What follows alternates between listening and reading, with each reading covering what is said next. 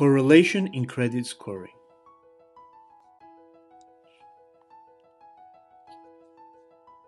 Correlation explains how Y varies when X changes. It measures the degree of association or covariance between two variables.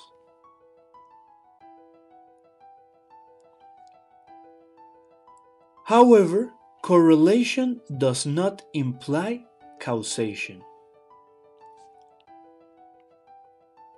If you look at the following graph, we see a strong correlation between mozzarella consumption and the civil engineering doctorates awarded in the US. However, it will not make sense to imply causation between those two variables. Correlation coefficients vary between -1 and 1. Correlation coefficient close to 0 would mean a weak correlation, and correlation to the extremes would either mean inverse or direct relationship. In credit scoring, we would typically use Pearson and Spearman correlation methods. Pearson correlation, also known as product moment correlation, measures the linear relationship between two variables. The formula calculates R, also known as ρ, which represents the covariance between X and Y. R squared will explain what percentage of Y is explained by changes in X, and vice versa. To use this formula, the data can only be continuous, normally distributed, and linear relationship. It cannot be discrete, binary, ordinal, or have large amounts of outliers.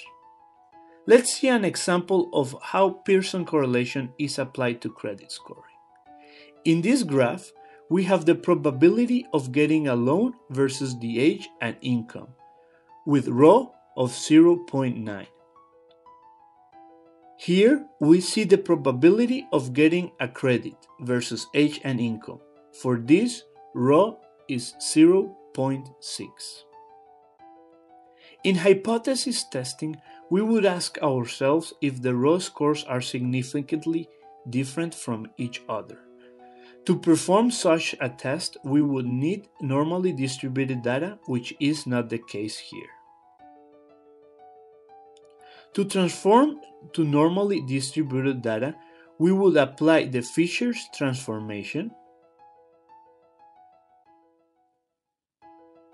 With the normally distributed data, we can apply the hypothesis testing.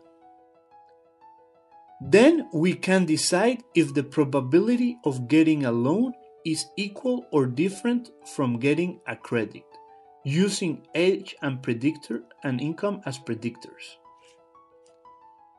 Moving to Spearman rank correlation, we typically use it when we do not have linear relationship between our data or when data is not normally distributed. Data has to be at least ordinal. It is basically a ranking order transformation followed by a Pearson correlation. The transformation happens by replacing the currently value of the measure by its position relative to other observations. Let's say 23 is the minimum observed value of the measure, and 25 is the maximum. 23 would represent 0% and 25 will represent 100%. This simple percentage-like transformation gives the Spearman correlation the ability to assess nonlinear relationship and to handle outliers.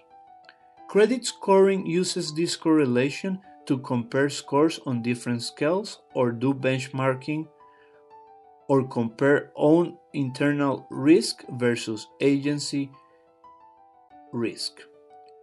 Thank you for watching.